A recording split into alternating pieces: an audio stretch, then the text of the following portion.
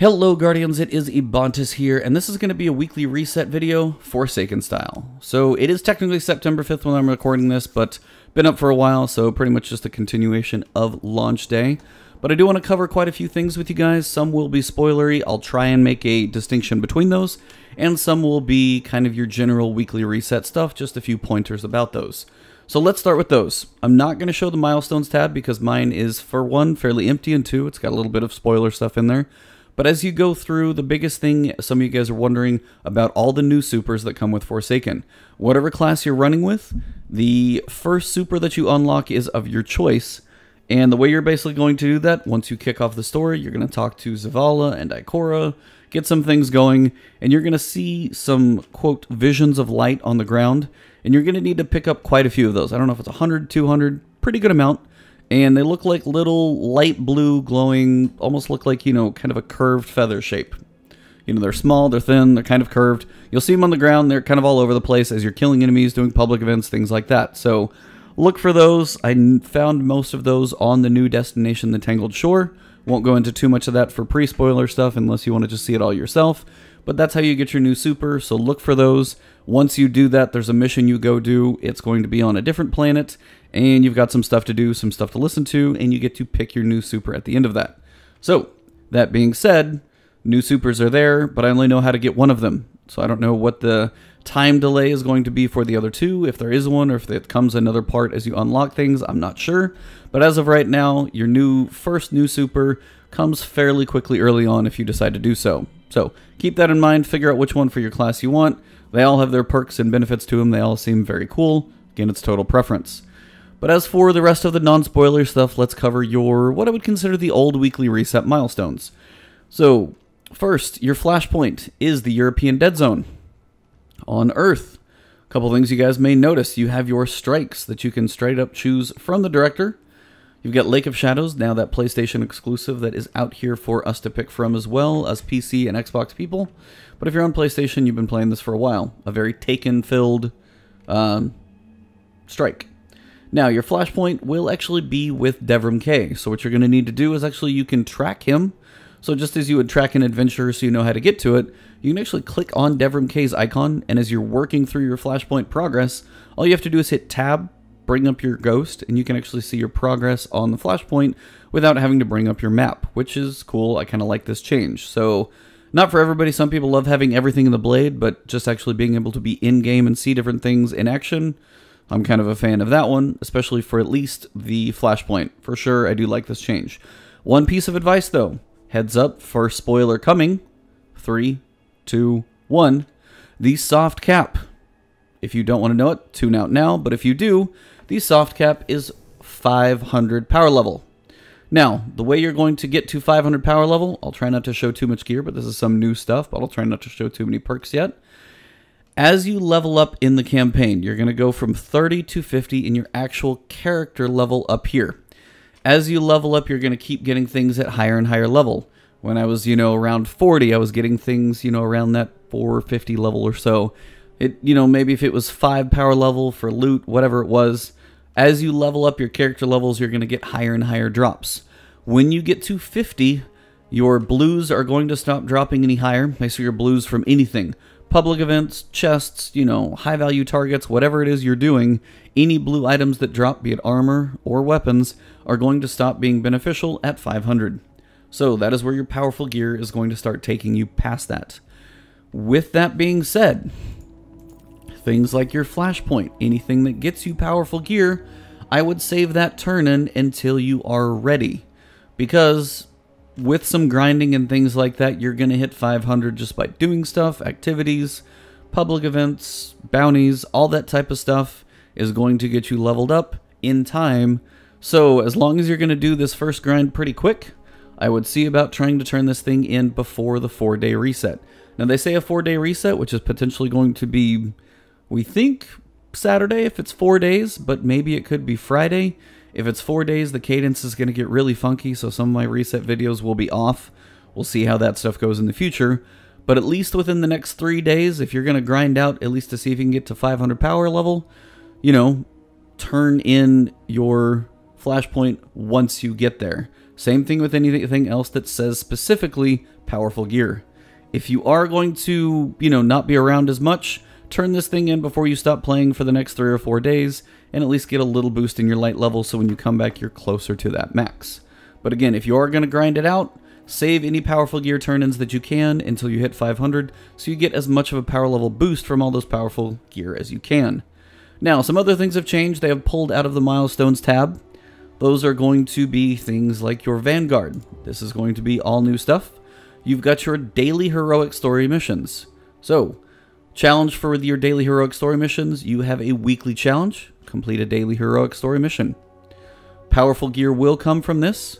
You have to complete 3 of them. Nice thing is you have 3 to pick from, or actually 5. So there are going to be some new ones that you do, some old ones. Depending on what campaign it's attached to, the light level will be kind of accordingly. As of the modifiers, at least starting for launch day, you have a Void Singe for the first week. We have Grounded for day 1 and Heavyweight for day 1. Heavyweight will therefore be on the basically 4-day reset, actually 3-day reset. So still curious how that's all going to go. But Heavyweight will be Tuesday launch, not Wednesday, not Thursday, but also Friday, not Saturday, not Sunday, but also Monday. So 3 times during this, Tuesday to Tuesday reset, you're going to have that Heavyweight modifier. It's a good time to do some missions, some strikes, some heroic adventures, because that Heavyweight melts some bosses depending on whatever you're using, pump out some damage, find a Void Grenade Launcher with like Rally Barricade or Lunafaction Boots. Stuff dies real fast, so enjoy the Heavyweight modifier whilst you can. Now, again, you can pick, but you just have to do 3 during your weekly reset. Now, this says weekly.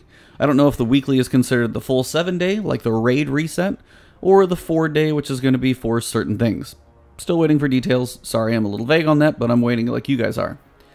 Your Vanguard strikes, again, will have the same modifiers. They will match your other activities that have their set modifiers. Daily story missions, heroic adventures, and strikes all match.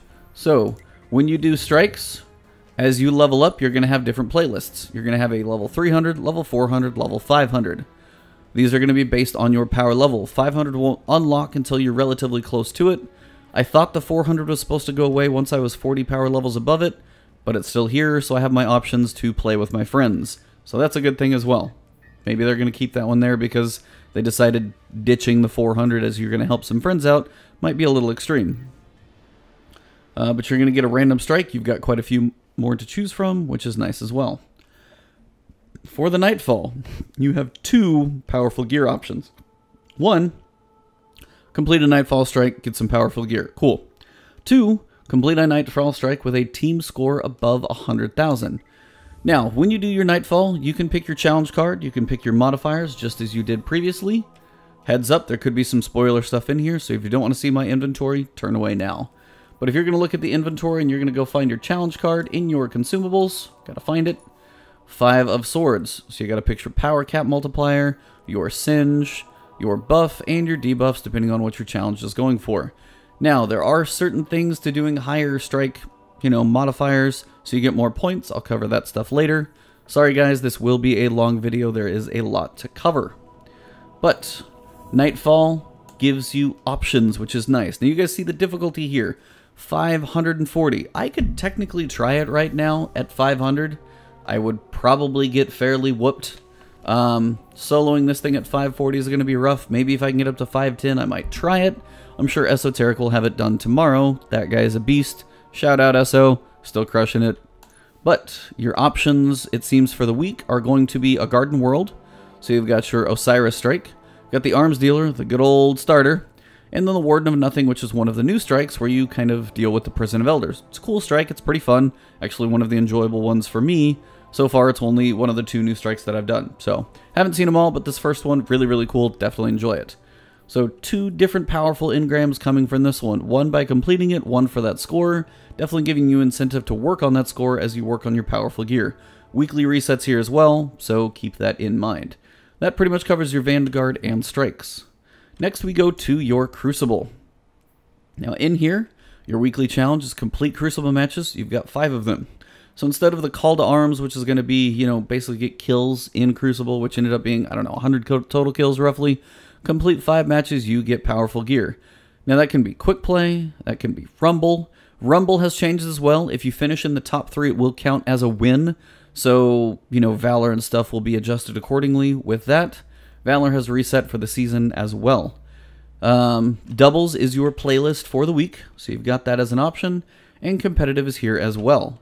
Now, competitive has added in Clash and also Control. Still 4v4, still probably very sweaty. Level advantages are disabled. When Iron Banner returns later in September, Iron level advantages will be enabled, so being as high as possible will help. Trials is on hiatus for now, so don't expect that one to be coming back anytime soon. Also, you've got Gambit. You're going to see complete Gambit matches, 3 of them. You're going to get powerful gear for this weekly reset. It's a lot of fun, but even if you don't win, at least finish 3 matches, so stick it in there. Don't quit. They have the quitter penalties in there. They're going to have autofill matchmaking in there, but don't quit. You're going to have the quitter penalties. Stick it out and at least play your 3 matches solid. Now, before I go too much farther into spoilers or anything else, heads up, we're going to go into the Traveler, see what the vendors have to offer and things like that. So, let's head on in. I'll see you guys on the inside. Alright, Guardians, so we are here at Test. She has changed. She brought back the Prismatic Matrix. Heads up, if you don't want to see anything, you want to look for yourself. I won't go through every little thing for the Bright Engrams, but the Prismatic Matrix this week has a new poultry petting emote. Shout out to no one in particular. Trying to stay unspoilery. Also got the lethal system. It's a hard light ornament. Looks fairly cool. Got your cloaks and class items. You've got a potential dance. It's doing its thing there. Kind of crazy. And some other things as well. You know, ghosts, sparrows, the warm-up. Make sure you stretch it out. Get kind of loose, shake everything out. You've also got your ghost projections. These give a little symbol above it, so just ways to customize your ghost as well. For your Bright Engrams, I'm not going to go through everything. You guys can look in here if you want to, but there are Eververse bounties. Again, you're going to have some Eververse bounty notes from doing different things. I've got one right now, so I could pick up, say, this bounty right here. Vex defeated 30, Void kills 15. I'm going to get 20 Bright Dust for it. It's not a ton of Bright Dust, but it's a way for you to earn some Bright Dust over time just by doing things throughout the week. Some are easier to get than others, or if you save up more bounty notes, then you can actually get things that are worth 3, and there's one that's worth 6. Obviously, the higher the tier, the more Bright Dust that you're going to get. But for her inventory, we've got the Accidental Dance. Looking pretty fancy there. And the Grooving Dance. Getting down with it. Getting those hips action going. Got a couple sparrows, got a couple ships and ghosts, and you've got your greaves it looks for the week. Dragonfire Regalia, they look fairly cool, at least for the Titan. You've got your Colony Ornament, Sneak Attack, so going camo a little bit. And your Sub-Zero Cold Heart Ornament returns. You've also got a couple Transmat effects, couple shaders, and your boons. So, big thing about Eververse, the Prismatic Matrix returns. You will be getting your Prismatic Facet, 1 per week. So you can save these up. It looks like 1 of 1. I thought it was 1 of 3 that you could hold. Maybe I'll get more, maybe I won't. Maybe you just have to use 1 per week. We'll have to test that theory. But definitely make sure you check out your bounties. Now we do have some vendor roles to go check out, so let's move over to a couple of these guys here. So here at Zavala, make sure you pick up the bounties. They are no longer just strike specific as they were for a little while. We've got defeat multiple enemies with your super. I've already completed it. Complete a daily heroic story mission. Cool, not too hard. And you'll get tokens from these. They have a 1 day after purchase, so I don't know if they reset every day. Kind of have a feeling they might. Some are within strikes. Defeat enemies in strikes with shotguns. If you got a shotgun, take it in, blow stuff up. You know, pretty quick and easy, 25 enemies. And void kills in a strike as well. Pick your weapon of choice. Shoot some stuff. Now down here we're going to have pursuits. These are your Nightfall ranks. Now the way you get your Nightfall rank is based on personal high scores set in different strikes. So the higher your scores across more Nightfalls, it seems like the higher your rank is going to be. So if there are 3 different Nightfalls for a week and you get a high score in them, we're going to have to see what level that gets us depending on our strike, you know, options here. But I'm going to have to test that one out and see. But that is how you're going to be able to get some different items from him. So requires Nightfall rank 1. Can actually have to get a decently high score in one of them for sure to see what that does. Now, Nightfall rank 10 is going to get you a new Nameless Midnight. It's going to get you Explosive Payload, Moving Target. You've got Tactical Mag or Steady Rounds, and then 3 different scopes. Going to get it at Tier 1, base level. It's going to have a mod slot, shader, pretty basic stuff. But you've also got a full tier 10 Masterwork shotgun. Shout out to Fallout Plays. He already put a video up about this thing. He's looking for it to be pretty powerful. Between the range boost that you get on the Masterwork already, the high impact, you've got full auto on this thing as it is. Aggressive frame, so hard hitting, high recoil, and full auto. Kind of a crazy combo there. You've got moving target, which is okay. But you've got full choke, which is going to help tighten your package. Smooth bore, something you do want to avoid. Assault mag and tactical mag. Definitely, you know, reload speed, magazine size, things like that. But you've also got your tracker disabled. You're going to be able to put an extra mod in there once you get this thing set up. So this is definitely one, if you somehow, I don't know if we can even get to Nightfall rank 14 and how long this thing is going to be around. It could just be his weapon here for Nightfall ranks for, you know, Season 4. You have to see how long it takes to stand around. Vanguard rank 1, as you turn in your packages, it takes 20 for Vanguard and Crucible. You can get your, you know, earning 10 ranks in Season 4. You get your Vanguard Divide Shader, which if you go full on out, hope you like baby blue, white, and a little bit of orange. And then also your Vanguard Terminus, earning 25 ranks in Season 4. This is going to be showing your Nightfall rank based on your high scores, but it's a different emblem. This is Nightfall rank 1. This is your Vanguard Terminus. Definitely saying you put in a lot of work working the Nightfalls, getting a lot of tokens. Definitely spend some time in there. Over here on number 2, just your standard boon of the Vanguard. But getting Nightfall scores is going to be high, but make sure before you jump in to really do anything for your week, grab these bounties all the time, basically whenever you log in. Jump into the tower, get your bounties, get some tokens as much as you can to get your level up, get a little extra glimmer. All good things. Make sure you have bounties on you basically all the time for whatever activity you're doing. Let's go over to Shaxx and check his stuff out. Alright, so here with Mr. Crucible, we've got the bounties for him as well. If you're going to go shoot some people in Crucible, again, pick up your bounties. Now, pursuits. This is going to be Reach Valor rank Fabled, so I think that's level 3. And Reach Valor rank Legend, so you're going to have to get a full Valor rank to get this better Devils, per se. Wing Discipline. This one is going to come with hand cannon targeting. Surprise, surprise, this is going to pair decently with Better Devils. Fusion Rifle Reserves and Sniper Rifle Reserves. This one also has Remote Connection. Gain bonus super energy on Sniper Rifle kills. If you're a sniper, both Sniper Rifle Reserves and Sniper Rifle kills super energy, these are really sweet combos. And heads up, the Masterwork for armor now has a solar damage, arc damage, or void damage resistance as well.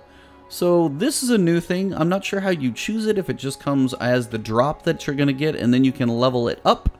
So I'm not sure how you pick it, but yeah, there's damage types as well. So you're going to have mods that go in here, you're going to have damage type resistance, and you're going to have your perk rolls. Armor's going to have a lot of options to it, which I think is honestly really, really cool.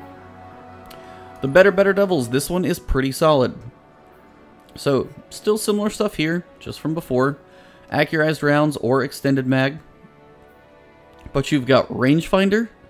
Aiming this weapon increases its effective range and zoom, increase projectile velocity while aiming rocket launchers and grenade launchers. So that's actually just the general Rangefinder perk. But again, aiming it increases its range and zoom. And also you've got Kill Clip. Reloading after a kill grants increased damage. So this one doesn't have explosive rounds, which hopefully got fixed on especially the PC version, or Rampage, but Kill Clip, still not bad. Pretty reasonable gun to have as a hand cannon for your, you know, kinetic slot. So there's some cool stuff to earn here as you get your Valor ranks up. When it comes to the rest of the stuff over here, this is mostly the same as you get, you know, different ranks and things like that. Boons are still here. Down here for your seasonal. Triumph Season 4 Armor Required. Reveal in your power. Apply the shader to your gear to tell the tale of your Crucible triumphs. If the shader is applied to an item, and then the item is dismantled, the shader will be returned to your inventory. So it's a pretty valuable shader. Once you get Season 4 armor, I guess you're going to have to get all of the Season 4 armor. Going to get that Crucible Solemnity. And the Damage Incorporated. Season 4 Valor Legend Required. So you're going to have to get to Valor Legend rank. Probably a full, maybe reset as well. This emblem tracks the number of Fight Me medals you've earned in the Crucible. Have to see what that one's all about. Got one more vendor to check, so let's jump over there real quick. Okay, for the gunsmith, he has been somewhat simplified. Your mod components that you broke all your legendary and rare mods down, by the way, break them all down. Any old ones from year one don't matter. Your mod components, you're going to be buying these mods from Banshee 2 at a time. And you can also turn in your gunsmith rewards 100 per package to try and get some new stuff. And just to show you guys, turning in what 100 looks like for when it takes a little while. And as you guys can tell, the 500 cap is on here for legendaries as well. So I got a new kinetic hand cannon. It's there and it's done. Got a new shader, and those are all finished. Now down here, it takes 10 mod components to buy one mod. So these are not going to be cheap. You're definitely going to have to watch what you get. See what your rolls you get from weapons and armor as well. Sometimes they might have some good mods you can break the gun down and get the mod out of it. But grants increased recovery, so this is going to give you a boost to recovery. And radar tuner for your weapon mod grants radar immediately returns when you stop aiming down sights. It's a really quick pick back up on that radar, so if you're peeking in and out of like scouts looking down lanes, this is probably one that's going to be really nice in PvP for that awareness. So he's pretty simplified for now. He does have a quest that you're going to jump on. I won't spoil that one. That will be something to cover later on. But mods, this is your man form. Check out Banshee. There's more to look at. Follow me. Alright Guardians, once you come over into the bazaar, and you're about where I'm standing in front of this rug, turn to the right, come over here, slide under this garage gate, and we will find the Drifter, the Gambit Vendor. So, I don't know why I said Vendor that way. He will have his bounties as well, so make sure you pick these up before you go into Gambit. Make sure you pick these up. Sending blockers, defeat enemies, complete match, and send one of each type of blocker. He's also got his pursuits based on your infamy rank. So same as before, he's got a mark with invigoration and hand cannon reserves. So you've got invigoration, reduces melee cooldown each time you pick up an orb of light, which is cool. I love that type of stuff for picking up orbs. Replenishes health each time you pick up an orb of light. This is one of like I want on like all my gear. I love getting health back for picking up orbs. Glad they brought this one back from D1. Hand cannon reserves or heavy ammo finder, your choice. But you can see this one has a tier 1 arc damage resistance. For your gun, buy guns. This pulse rifle looks like it's going to be pretty solid. It honestly looks like kind of an M1 Garand from like World War II, but a little bit updated. So you've got adaptive frame, well-rounded. You've got arrowhead break or corkscrew rifling, increased range and stability, increases handling speed. I would probably run with this one, I think. More of a balanced route, you know. Greatly controls recoil, increased handling speed. I guess feel it out. I'm not entirely sure until I get my hands on it. But you've got extended mag or flared magwell, so big reload speed, but a drop in the magazine. 48 bullets is a lot of trigger pulls out of a 3-pulse. Both kill clip and full auto on a pulse rifle. This is kind of going to be a pretty cool gun, so definitely one to work for. Going to take infamy rank 12. I was going to take infamy rank 6. Now, once you get your infamy to your max rank, don't know what it is. One reset will get you this mysterious invitation. I don't know if this is how you actually start exotic quests and things like that. Possibly could be. I'm not there yet. And then also your enigmatic package when you reset your infamy twice. This will be a whole different thing as well. Reset your infamy 3 times. You're going to get the furtive shell. Pretty much just the gambit shell. A couple random mods. Nothing too crazy, but just a cosmetic. You got your cold wind blown. Earned by completing a gambit triumph during season 4. And your Gambit Suede shader. Requires Triumph Field Medic. So, Triumphs are a new thing as well. I won't delve into all those right now. You can check out all your Triumphs and stuff that you've got. Some of them you may do pretty easily. Click on them, activate them. I've only done it to one thing. Let's go see if there's any more vendors you guys need to see about, and then I'll wrap this one up, and then do a Forsaken video separately for more spoiler content. We do have Hawthorne. She's actually got clan bounties, so doing missions, things like that are going to get you your clan EXP, but to give it a little bit of boost as well, you're going to have some clan bounties that you're going to be able to do. So I've already finished this one. Defeat enemies with the solar damage anywhere in the solar system. Defeat guardians with melee attacks in Crucible, and defeat guardians with arc damage in the Crucible. So these are your daily bounties. Come over here and pick them up. Again, you're going to want to jump in the tower pretty much every day you log in, get your bounties, so whatever you're going to be doing, you can at least get some stuff acquired, some bounties, help out your clan, all this type of stuff. And none of the bounties are very expensive. They're like you know, 250 glimmer. Once you reach level 50, you are going to unlock your weekly bounties, which are going to give you more clan EXP, some legendary gear, and some of these will require specific things. Assist or land final blows with clanmates in the Crucible. Crucible final blows with clanmates, so you got to play with a clan person. Clear waves of escalation protocol with clanmates. 3 waves cleared. Going to be higher light level, so hopefully this stuff gets a little bit easier. And complete gambit matches with clanmates. So these are going to give you 1,250. Your dailies are going to give you 700. These are a little bigger boost. I feel like the weekly should be, I don't know, 2,000, a slightly bigger boost. Maybe they're just trying to give you more to work on during the week. These just seem a little bit harder for not that big a boost versus doing your dailies. But again, pick up all your bounties. You never quite know when you're going to knock them out, especially if you're playing with your clan. So bounties, bounties, bounties. Pick them up all the time. Make sure you're doing stuff no matter what you're doing. Alright, Guardians, that pretty much wraps up what the vendors have for the weekly reset. So without me going too far into spoilers for Forsaken content and other things I will cover in a separate video, kind of give you guys the first week or so, or at least get a different video. That'll pretty much wrap it up. So I know this was a longer video, but I wanted to cover some of the changes, things you guys should be looking for, and a little bit of advice for the soft cap, when to turn in the powerful gear, and things like that. So if you did enjoy this video, leave a like below. Also, if you want to continue to enjoy my content, hit that subscribe button and that alert bell. I will keep a lot of Forsaken content coming to you guys.